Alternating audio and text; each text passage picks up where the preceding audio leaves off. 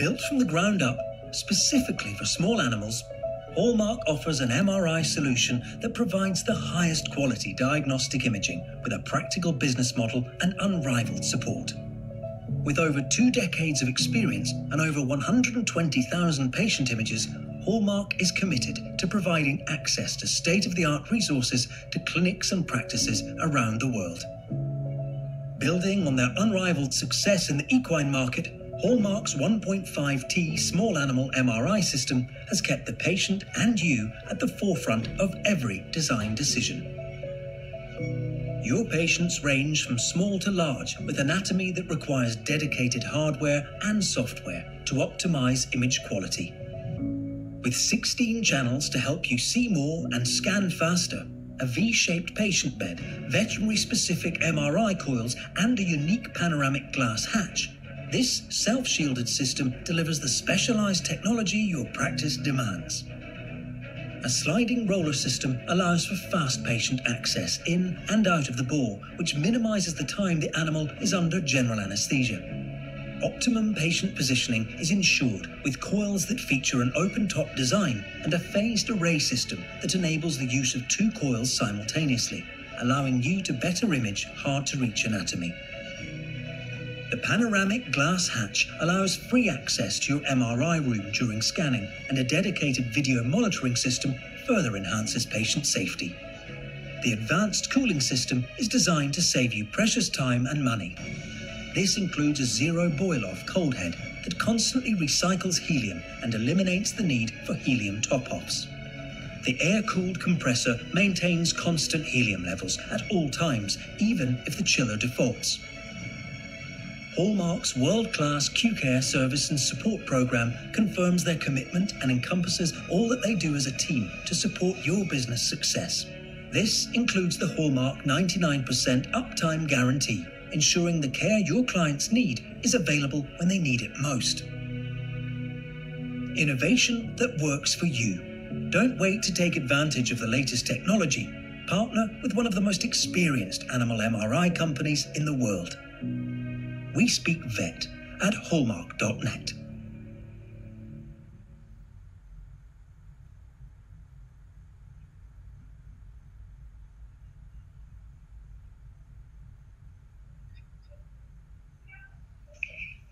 Hello, everybody. We are live on Facebook Neurology. Thanks very much for joining us today.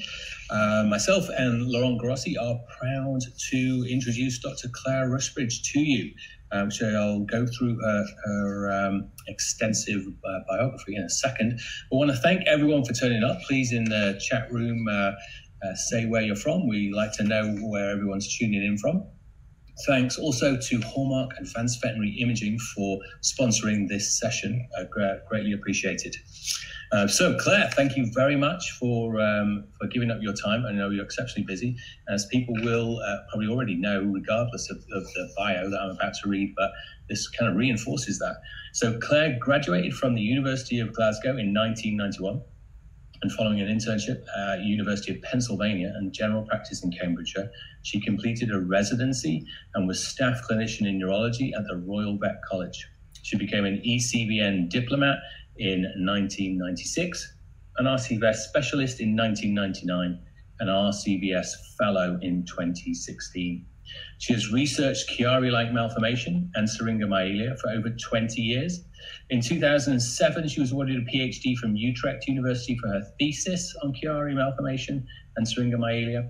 And in 2011, she received the J.A. Wright Memorial Award by Blue Cross Animal Welfare Charity. Claire joined Fitzpatrick Referrals and the University of Surrey in 2013. For 16 years prior to this, she operated a neurology and neurosurgery service in Wimbledon. She has authored or co-authored over 140 scientific articles, and over 50 of those are in Chiari malformation and Syringomyelia, in addition to several book chapters, and she's co-edited a human medical textbook on Syringomyelia. So the perfect person to help us out understand what is going on with this very complex disease, although it seems she might have disappeared on us right now, because I'm not sure if I can see it. It's the only time I wish the CV was longer. Yeah, yeah.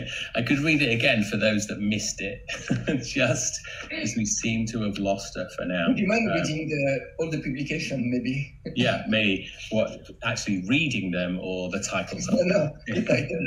Yeah, maybe I should go through the titles. So we have 140, and I'll start at number 1 while we wait for Claire. Okay, well, we'll wait for Claire to turn up. She said she's having some internet problems, so we hope that we can get her back online. These are the hazards of live webinars. We hope everyone is doing great anyway. It's back. Here we go. Back. We're back. The internet went down, unfortunately. We're starting to read the list of your publication, just to keep the time. I was going to see if we just could read as many as possible before you came back. If the internet goes down again, we might have to try and present from my neighbour's house.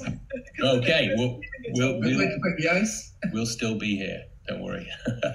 Anyway, we've given you a fantastic intro, Claire, which you deserve. Thank you very much for giving us the time today.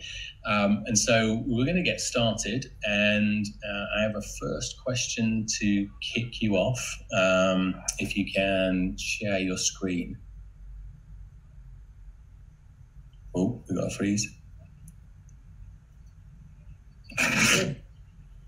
All right, great. So our first question is that over the last 20 years, or 20 years ago, really, the veterinary profession has described Chiari malformation as just being a cerebellar herniation. But now we know that it describes a malformation of the entire cranium and craniocervical junction as well.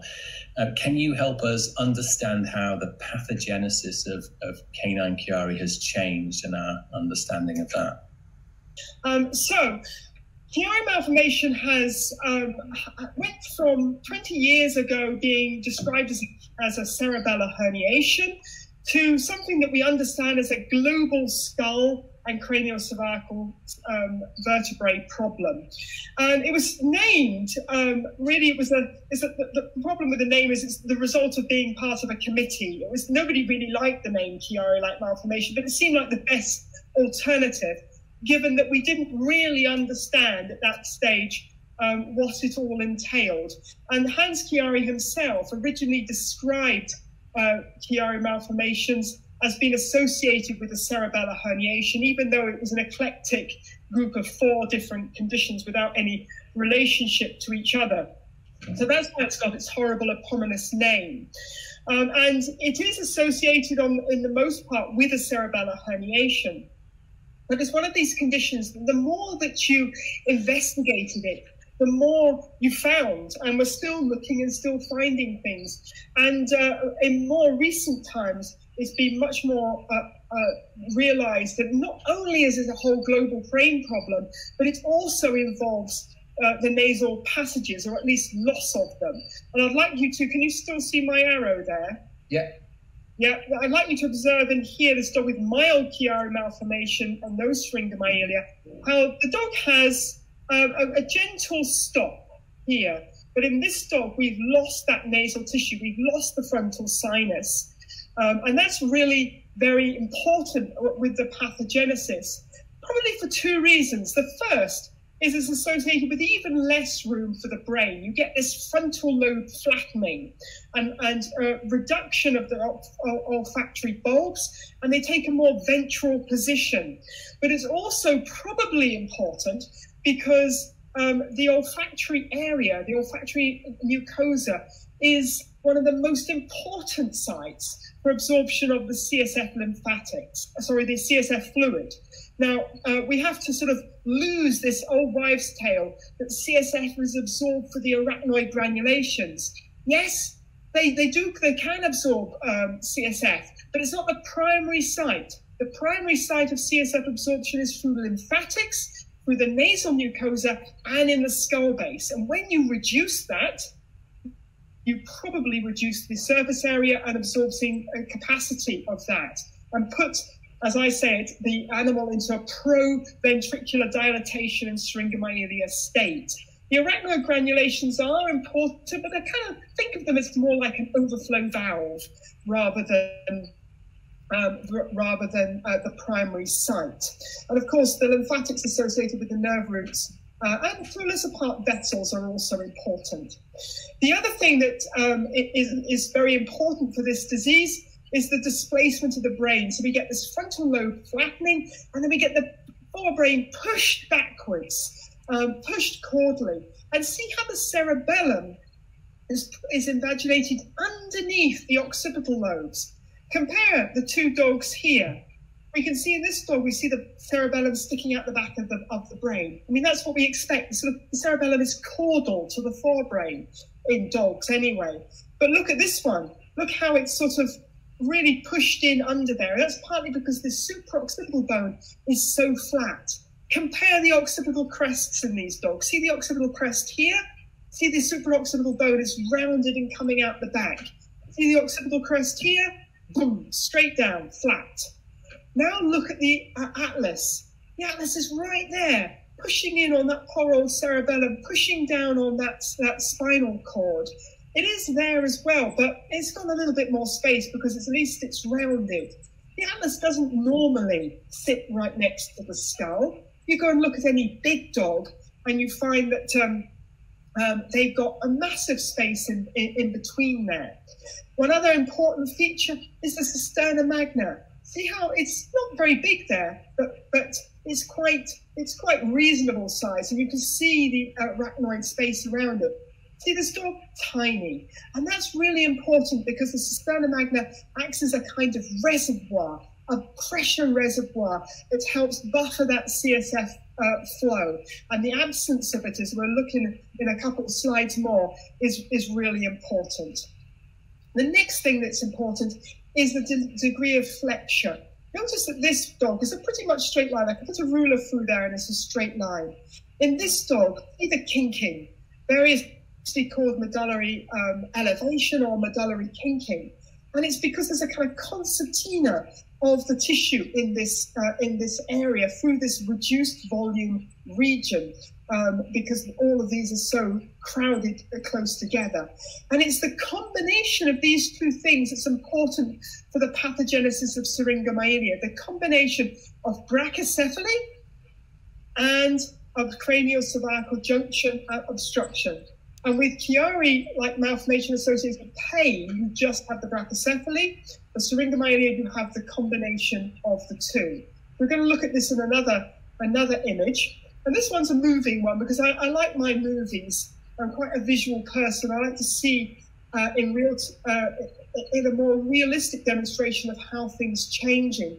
And what you're seeing here is a morph going from a normal cavalier, which is illustrated on the left side here. We describe that as CMM-N, N standing for normal, because we know that all cavalier King Charles Spaniels, for example, have a degree of Chiari malformation.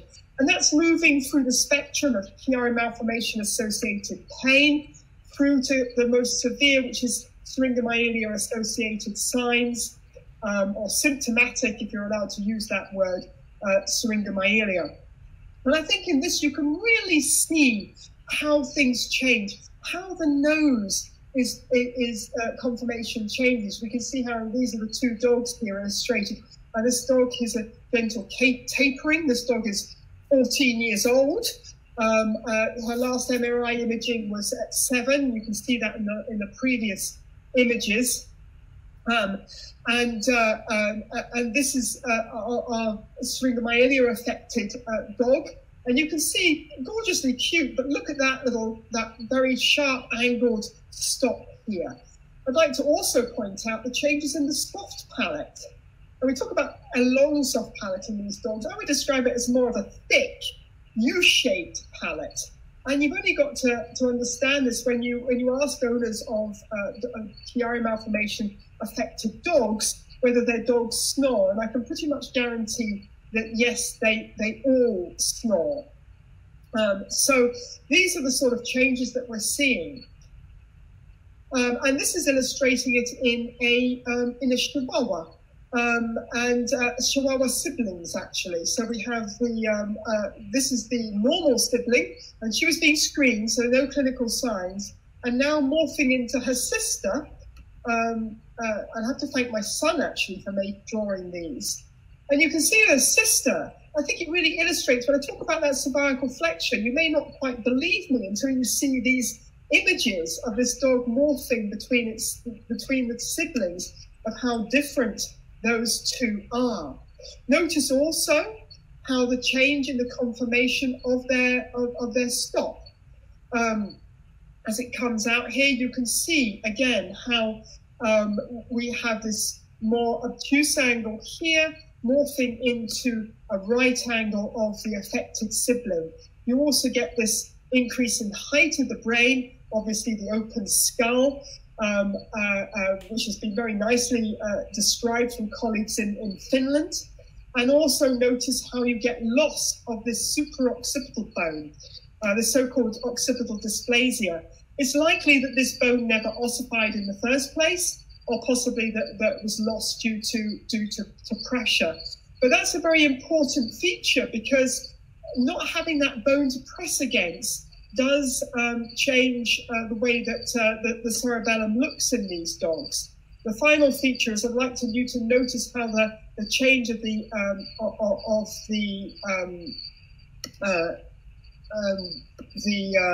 dens here, how it is, I'm not sure if you can see that little hand going up there, how it is pushing up into the spinal cord, how that conformation changes. So I think this really illustrates really just how complicated this disorder is. And it's not a case of having one feature. It's a case of having A, maybe 2 of B, a little bit of C and some D that causes the disease in one dog. And in another dog, it may be 2 of A, a little bit of B, quite a lot of C. So again, it's a wide spectrum.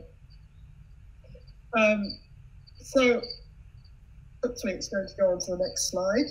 Yes, now I've gone too far. So I want to dwell a little bit further on these craniocervical junction abnormalities and just point out the difference here between this chihuahua in an MRI scan and in a CT scan. And this dog was reported as not having a Chiari malformation, and that was because the radiologist looking at it didn't really see much of a cerebellar herniation. But look again. Look, this is the bottom of the supraoccipital bone in this dog. Everything else is a membrane coming down, including the membrane that goes between the supraoccipital bone and the atlas. And the atlas, look how far inside the skull this dog's atlas is. I mean, imagining the line of the bone would be coming down, it should be down there. So this atlas is invaginated into the skull. And the reason why the cerebellum isn't herniated is it can't actually get out. There's no space for it to come out. And this is actually a very severe Chiari malformation, which you may have taken a casual glance at that, knowing what you know about Cavaliers, and thought, oh, there isn't a Chiari malformation there. Also look at the medulla and going into the spinal cord. This is really kinked. Again, you can't really get the impression of it so well because it's so crushed, but I think you can really see that trying to get nervous tissue out through this tiny little hole, that this dens is going to be poking up into that medulla area, a so-called, they would call this basilar invagination in humans. And we can really see how close those atlases are when we compare some normal dogs. So here's an Australian Terrier. I just pulled that out as being a normal terrier. And we can see the occipital crest here and quite a large space, but illustrated by the blue arrow. Then we have a normal Griffon. And again, we can see a normal space. And then we see an affected Griffon bruxellois. And there's hardly any space between the occipital crest and the atlas.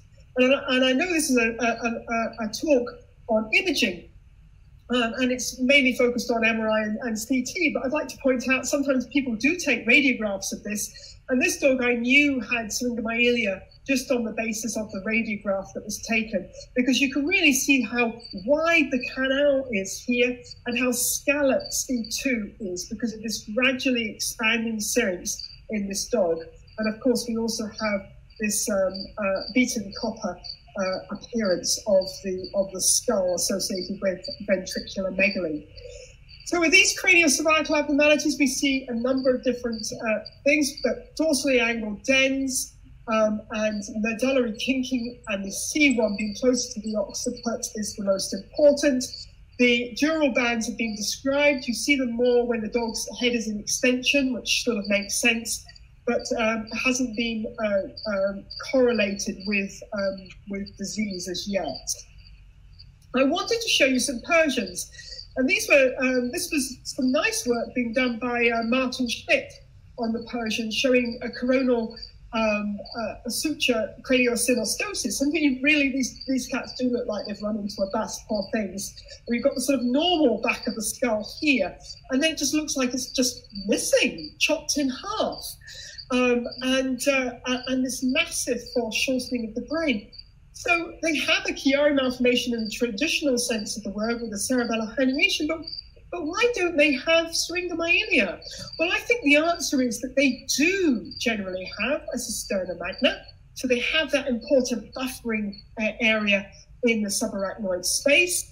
They do generally have a normal subarachnoid space for a cat, and their atlas isn't as close to the skull as the cavalier. So though they have this massive foreshortening, they just don't have that hind skull and craniocervical junction abnormalities. The other thing I think is interesting is their olfactory bulb surface area. And you can see these are all neurologically normal Persians. I should say they came in for other reasons. You can see that this is pretty normal size olfactory bulbs there.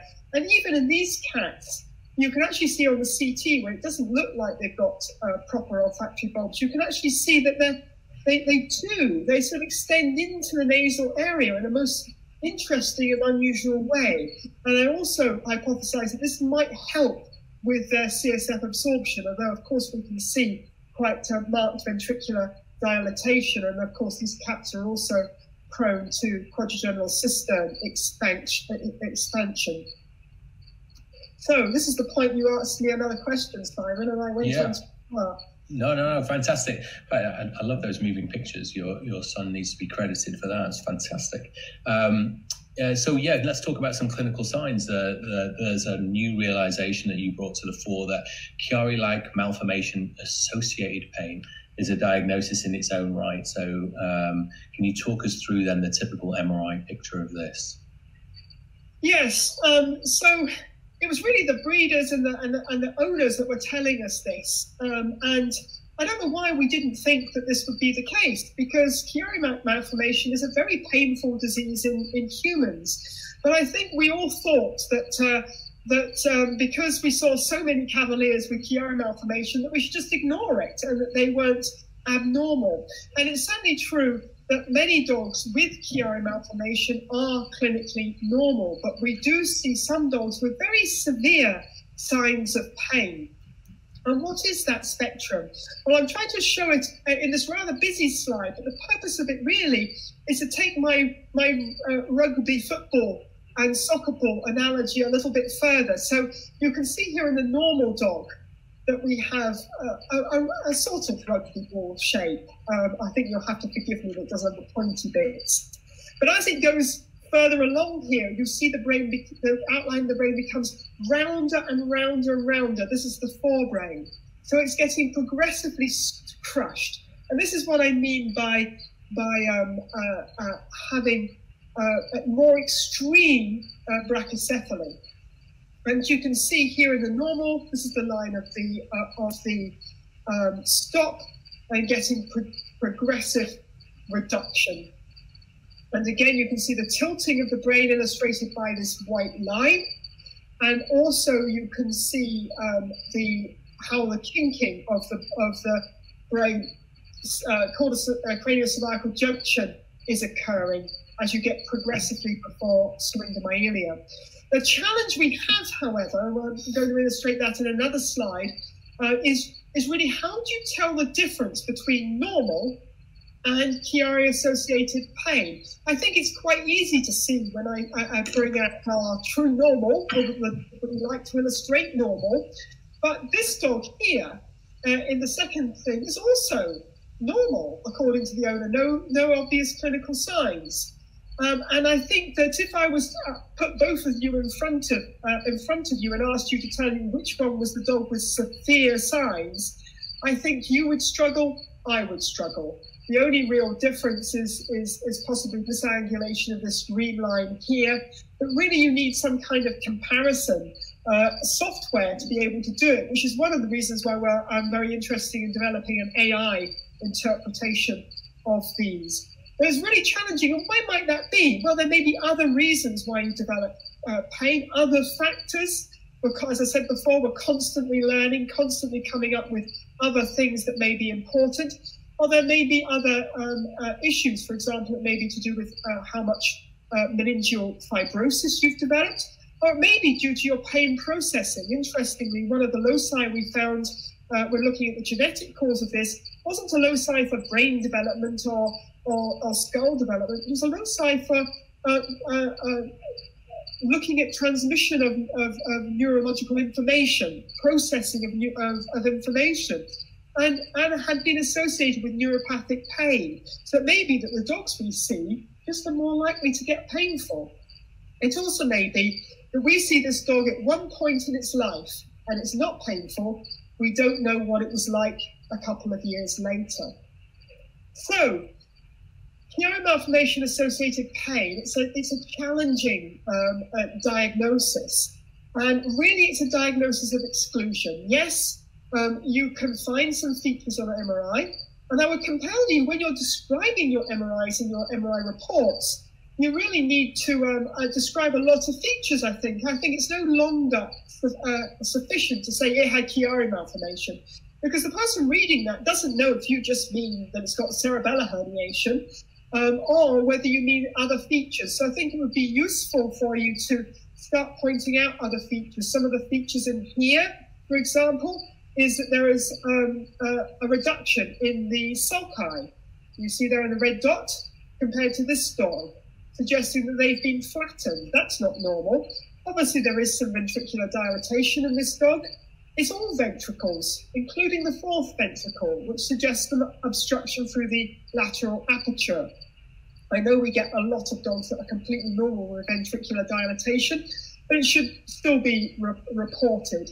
And of course, the other features like absence of stop, a very pronounced stop, absence of frontal sinuses, brachycephaly, craniocervical kinking, these are all useful things. Other than that, you have to take a careful history. Animals with Chiari malformation-associated pain often show postural pain. So that means yelping or refusal to rapidly change posture, such as refusal or difficulty jumping or doing stairs, or yelping when they're getting up, or yelping when you pick them up under their chest and pop them onto a table is very common. They may also spontaneously yelp, especially at night. And that's because, and I like to ask people with Chiari malformation what their signs are, because I feel that I then can understand better about what's going on with the dogs. And they often say that, yes, they wake up with an absolutely pounding, bang, bang, bang, bang pain at night that can cause them to want to scream out. Are you still there, guys? Yeah, absolutely. Yeah, sorry. It normally sounds like a washing machine in the background, and the washing machine has gone. So these dogs often scream out at night. And I always wondered why that was. And then eventually I found some references that told me that you do get some swelling of your brain during sleep. And when you stand up, this is humans, of course, I have to assume it's the same as dogs, although that's a bad thing to do.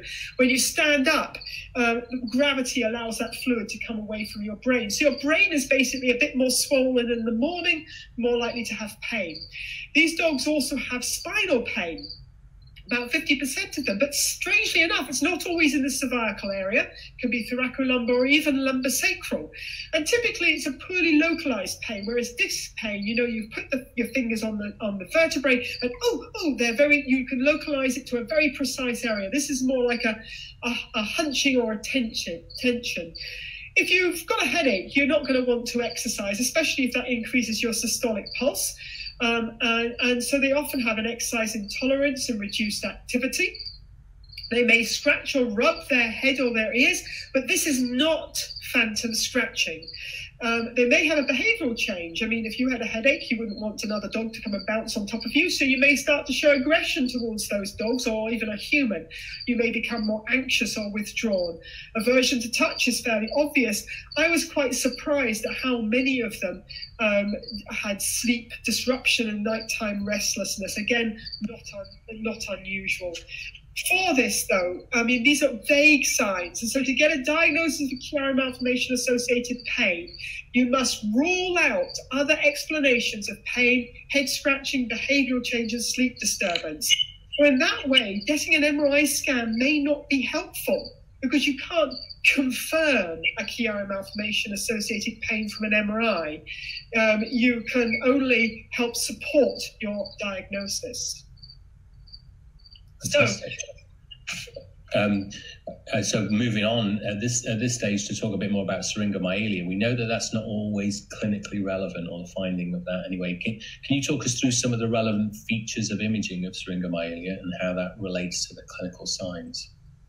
Yes, so the way I describe syringomyelia, and we're not going to go into the pathogenesis too much of it, but well, not really at all. But come to ECVN if you want to know that, is that you get this dilation first of the central canal and the surrounding area, and it begins to expand the spinal cord, but it's a bit like a donut with a hole in it, not one with the stuff with jam that we use to describe discs, but a different type of donut. So the donut with the ring, and it's still a cake.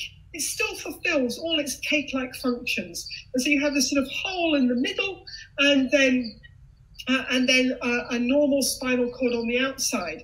And these dogs may not have clinical signs. I'd also like to remind you, some of Natasha Olby's work in North Carolina showed that those dogs can walk on surprisingly little spinal cord. That you can still have some function. We've all seen those dogs with dachshunds that are still walking, and you look at their imaging after the MRI when they come in for their next disc, because you didn't properly fenestrate them. You see this great big gliotic area, and you think, how is this dog still walking?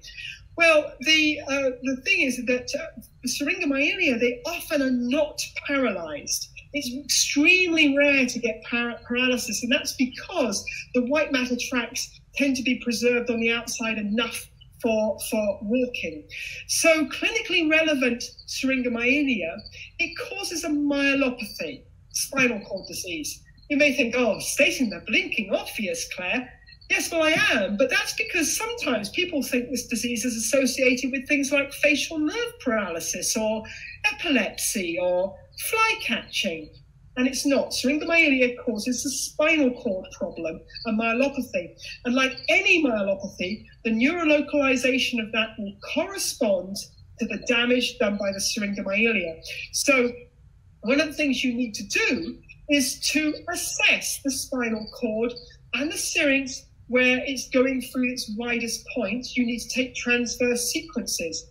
A wide syringomyelia in a cavalier means 4 millimeters or more. I'm afraid I haven't worked it out for other breeds, but I would say that Yorkie is probably smaller than that, and French Bulldog is comparable. So really, it's got to be wide before I start thinking, yes, this syringomyelia could be corresponding with some clinical signs. Now, one thing I haven't been able to determine is how much syringomyelia contributes to the pain, because we can see some dogs with syringomyelia that are surprisingly non-painful and some that are very severely painful. And that's why I pay more attention to Chiari and call it Chiari malformation-associated pain. It's undoubtedly associated with pain in some animals, but I'm going to talk about the other specific signs that you get with syringomyelia. And really it comes down to, like most neurology, location, location, location. And the first one is that in cavaliers, it often dissects asymmetrically into the outer area of the spinal cord, into the 10 and the 2 o'clock position, into the area of the grey matter associated with the cervical dorsal horn. Superficial dorsal horn. And when it's in the cervical area, between segments 2 and 5 in particular, it seems to interfere with the control of scratching. And this is when you can get phantom scratching. Now, phantom scratching is not scratching at both ears. It is not scratching at the belly. It is definitely not nibbling the feet. And it's definitely not nibbling the bottom or nibbling the back feet. It is very, very specific, scratching towards the neck area. And you should be able to induce it by rubbing the corresponding dermatome associated with the spinal cord segment that is having the dorsal horn affected. It also is triggered by contact from the leash and the collar and harness, and also they will do it when they're excited, typically in the morning. And often they make a sort of rhythmic, well, they do make a rhythmic action without contact, and it's most similar to the fictive scratching that was first described by Sherrington after he transected spinal cords. The other thing you can get with superficial dorsal horn damage is a scoliosis, or probably what's more correct is a cervical thoracic torticollis. You get the head down on the opposite side to the superficial horn involvement, and the shoulder is out ipsilateral. And, you know, it seems obvious when I put the pictures there, but a great many vets have understandably mistaken that for a head tilt, and there was one vet and the owner was quite insistent that it was a shoulder luxation. So when they're so deformed like that, it sometimes can be quite difficult to appreciate that that's a scoliosis associated with grey column damage. If they have extensive dorsal column involvement, and they may have mild pelvic limb proprioceptive deficits and weakness.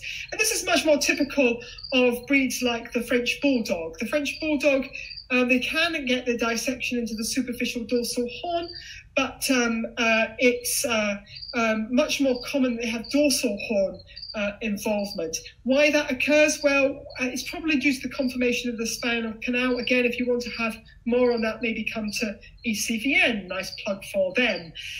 So again, you can think, how can a dog have such a thin spinal cord and still be walking? Well, they will still be walking. Paralysis is not a feature of Syringomyelia. This dog had degenerative myelopathy. Yes, it occurs in Cavaliers. It's actually quite common. If it starts to affect the cervical intumescence, grey matter, then you'll get thoracic limb signs. Remember, the classic sign of Syringomyelia is a central spinal cord syndrome. Remember, that means grey matter affected more severely, thoracic limbs are weaker. And so they get these thoracic limb weakness, stumbling, or falling, proprioceptive deficits on the thoracic limbs, with the pelvic limbs surprisingly preserved.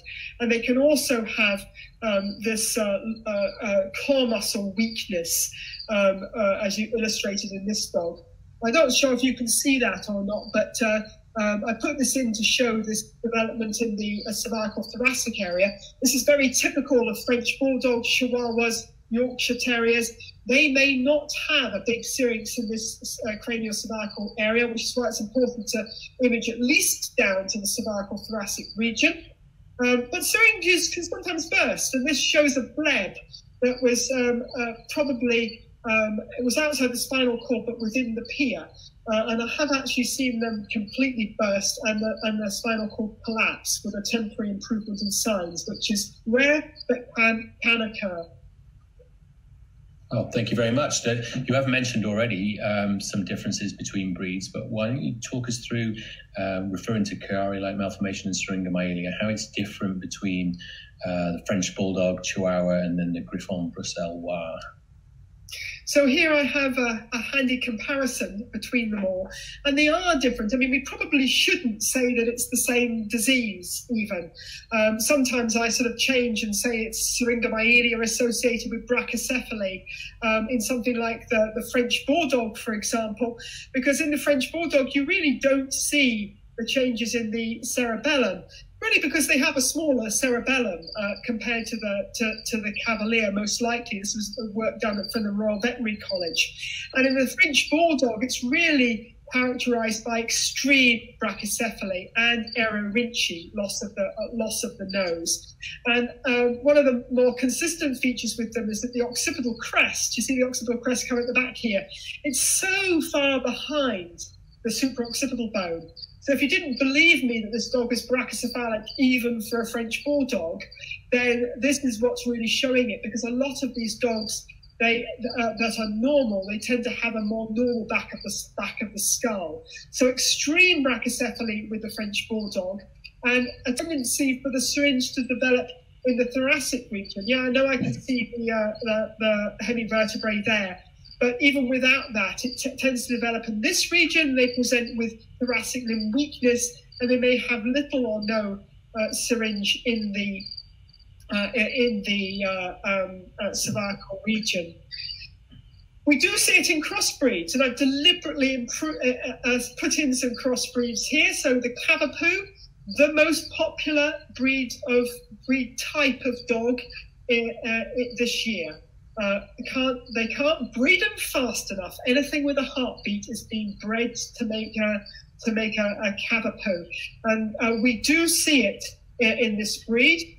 And basically, your only safe way to breed a Cavalier and a Poodle together is to breed the Cavalier to a much bigger Poodle, or to have much more Poodle rather than Cavalier, because the problem is Cavaliers generally have a big brain, and it's just too big for that skull. Again, you can see with this dog, absolutely no frontal sinus. It goes skin, skull, brain.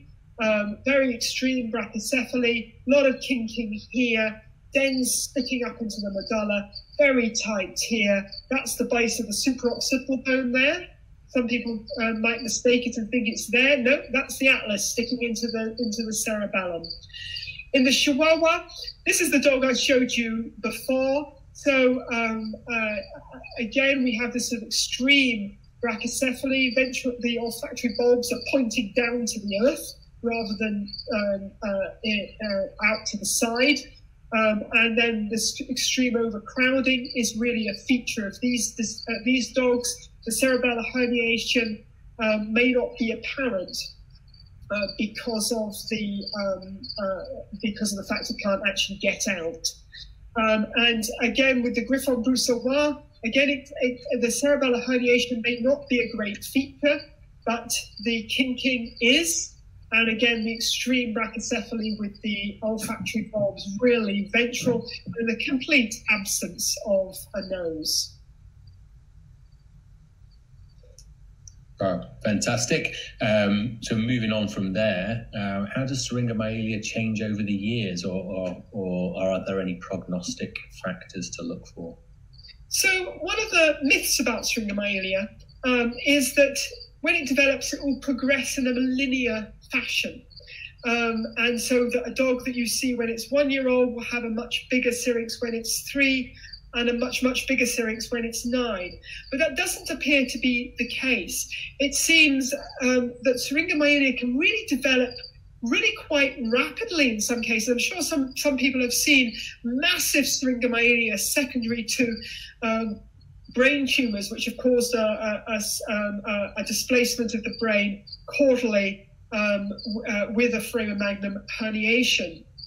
And you think, gosh, that's a massive syrinx, how quickly it's developed. We have been doing some computer modeling on these dogs based on the MRIs, making the model, and also over observation. And it seems that based on observation, that the syrinxes develop quite rapidly in many dogs, but then they reach a state of, I call it, probably incorrectly, hydrodynamic equilibrium, where they stay remarkably static over years and years. This has also been represented in the modeling, where you can see pressure changes very, very severe at first, but then the pressure drops off and they go into a much more low pressure state. So if you're interpreting this on an MRI scan, this is a dog at 8 months old and at 3 years of age. And I'll point you out two relevant features. The first of all is the artifact, this fluid void. Now, we're used to seeing that in high field scanners, this black area within the syrinx, and that represents where CSF used to be, no longer is. It's now left the plane and has no longer been picked up by the receiving coil, so it comes as a black void. Well, we should use that in our interpretation. We shouldn't just say, oh, there's an artifact. We should say, hey, that fluid was moving at really high velocity. And so seeing that fluid void, for me, shows me that that is probably a developing syrinx, that fluid is sloshing about and the syrinx is at high risk of expansion. I'm going to point out in this other image here, this is more of a pre-syrinx, this is more edema that is in this region here, not an established syrinx. The other bit that I'd like to point out is those sulci. And can you see, you can't really see the gyra at all. You can't really see them. They're all occluded, suggesting this brain is I hesitate to say swollen, but should we say expanded? The CSF state is reduced to the extent that you've occluded the sulci, which is obviously abnormal. And it's particularly apparent in the rostral part of the forebrain, less apparent in the olfactory or in the occipital lobe. But here it is 3 years later.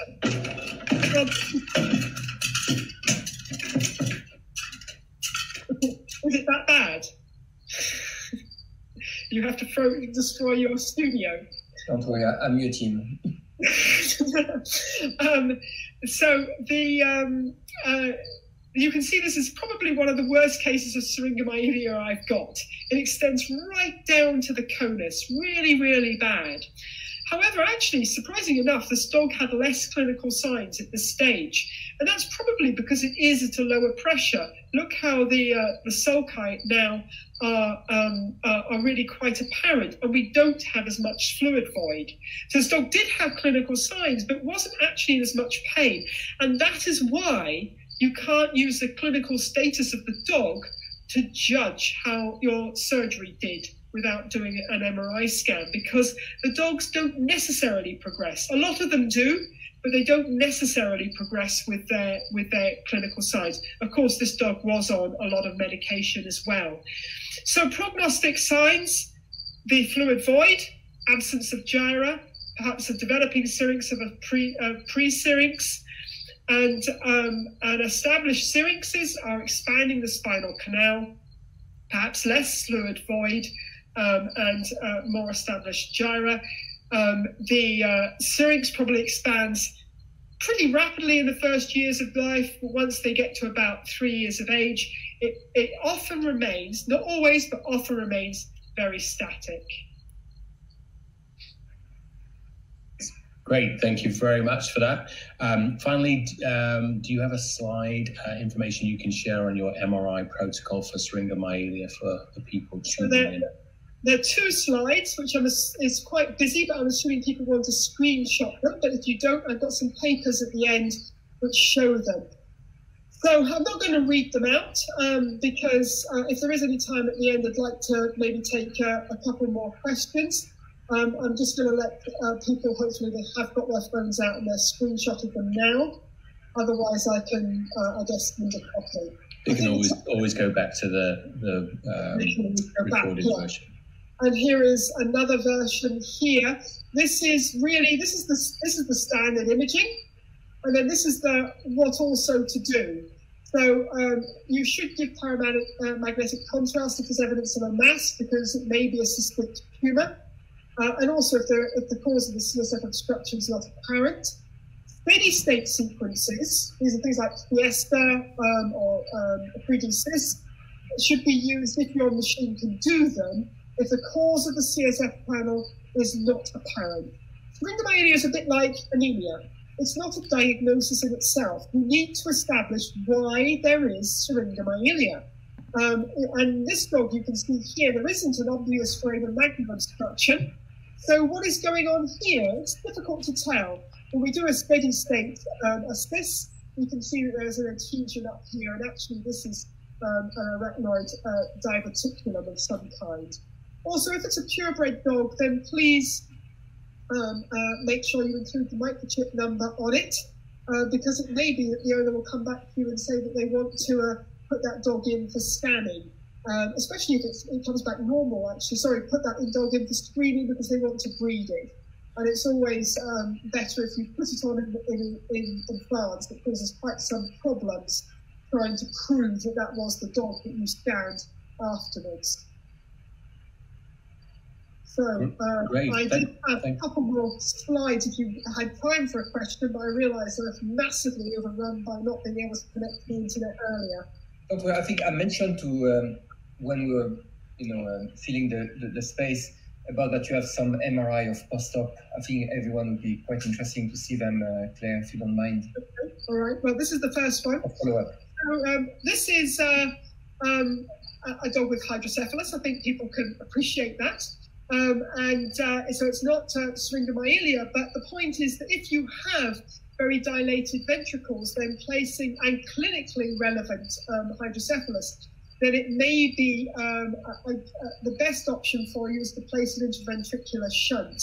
Although bearing in mind that that can have about a 25% complication rate, and in this type of dog, a subdural bleed being the most important.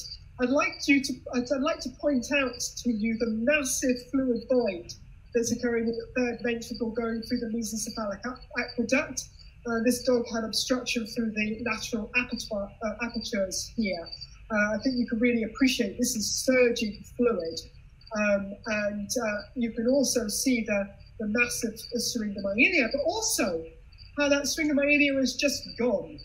And that, I think, is really quite amazing. And this is what scans look like in humans that have had successful foramen magnum decompression. So they talk about foramen magnum decompression being effective in about 80% of humans.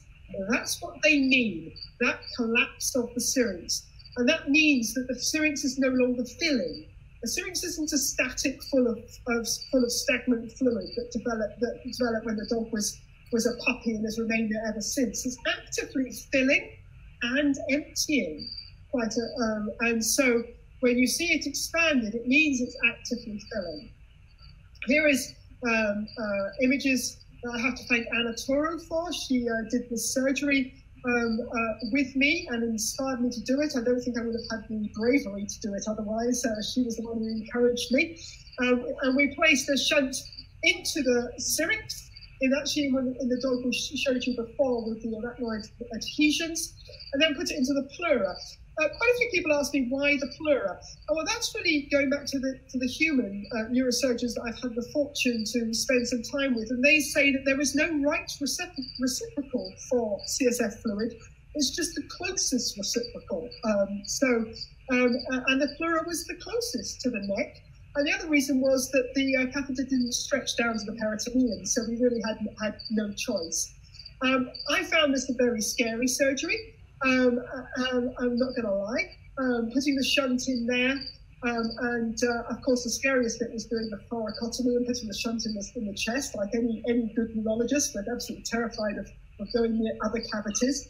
But it eventually had a good outcome, this dog, and you can see the full story published in that journal below. So this is one of my recent surgeries. This dog came back for its 6-month post-op a couple of weeks ago. I do a gerotomy and a C1 laminectomy, and you can see that there. So the supraoccipital bone is missing in the center there, and you can see the loss of C1, and I'll also cut the dura and tack it up. I've always been very honest and said that the syrinx doesn't really change. I think if you were being extremely kind to me, and you'd have to be extremely kind, you'd say that perhaps the syrinx was less obvious here compared to here. But I think you do have to be very kind, because of course I'm not going to take the same section through the spinal cord exactly the same each time. But the dog is much, much better. The owner is very happy. Because the dog was not controlled on medication, and now she's using much less medication. Why? Because the Chiari malformation pain is probably addressed, and so it's the lack of improvement of movement here that is probably making the difference. Of course, as I've said before, the syrinx can remain remarkably unchanged. So it may remain static anyway, despite surgery. The fact is expanded means that it's filling. And so we can't judge improvement with surgery on the basis that the syrinx hasn't changed and remains static. And this is, I have to acknowledge my boss. This is one of the few foramen magnum decompressions with titanium mesh. He did do durotomy and no C1 laminectomy. And this dog was also much better when he was on medication after the surgery. So again, this made a lot of difference. But again, you can see that the Syringomyelia is still present. I followed that dog over many years. This was quite some time ago, and that syrinx remained very static, but the dog did have a deterioration in clinical signs. Whether or not this surgery is better, I think is debatable. I'm willing to have that debate. I know it's a lot more tricky putting titanium on for me anyway. There is the argument that it doesn't have the muscle attaching, but adhesions will still form, because adhesions form when there's blood in the surgical field. That's what causes adhesions and scarring, and of course there'll be adhesions underneath this mesh and in this region here. If you want to have more information, if you want it in an easy-to-read format, then please go to this In Practice article, which was made open access thanks to cavalierhealth.org. If you really want a lot more detail, or if you're studying for your boards, then I recommend these two articles, in particular this one at the top, which really has all the protocols and a lot more information about other diagnostic imaging. Thank you. Thank you very much, Claire, and thank you, to everyone and to Claire as well for their patience tonight. We managed at the end to do this great presentation. We're going to take only one question, Claire. Just I'm very conscious of the time. Christian Gomez wanted to ask, most of the study work that you've done are morphometric. Have you considered functional study in terms of electrophysiology, so looking at somatosensory evoked potential, cortical or spinal one? I think that would be a wonderful study, and I look forward to you doing it. Yeah. I don't have the technology for it, but it would be a very useful study. I think the only study that I've done that I haven't published is that I did diffuser tensor imaging of it. I made all the pretty pictures of all the tracks going in different directions, etc. That was a fun study to do, using a very sophisticated MRI scan. You may say, why did I not publish it? It was really because it kind of lacked power, statistical power for the differences that we saw. And I thought it would be thrown out by the reviewers, so I didn't. Maybe it would be nice to see the pretty images. One of the problems with that, and I think this would be a problem with any kind of study, is that where you had such a big syrinx, it was very difficult to pick out the Vauxhall that actually had the fibers in it. But I think other functional studies would be very interesting. I think one of the problems you have is it would be most interesting for perception of pain, and looking at that, and of course, you can't actually ask the dogs whether they're more painful, and those are much more challenging studies. Absolutely. Claire, thank you very much. I think you deserve an extremely large glass of wine for all the trouble tonight. I wouldn't normally drink on a Thursday night. I think maybe tonight you just... Really large glass of white wine. Maybe tonight you just... Just open the bottle and finish it. Thank you very much for everyone as well for attending. Claire, we hope to see you again at ECVN. Your talk, yes. I need to reassure everyone, it will be a different talk on another aspect of Syringomyelia. It's going to be on the concentrating on the pathophysiology and on treatment. Thank you very much, everyone. Thank you, Simon. And we hope to see you again in a couple of weeks. Have a good day. Bye-bye. Thank you. Bye-bye. Bye.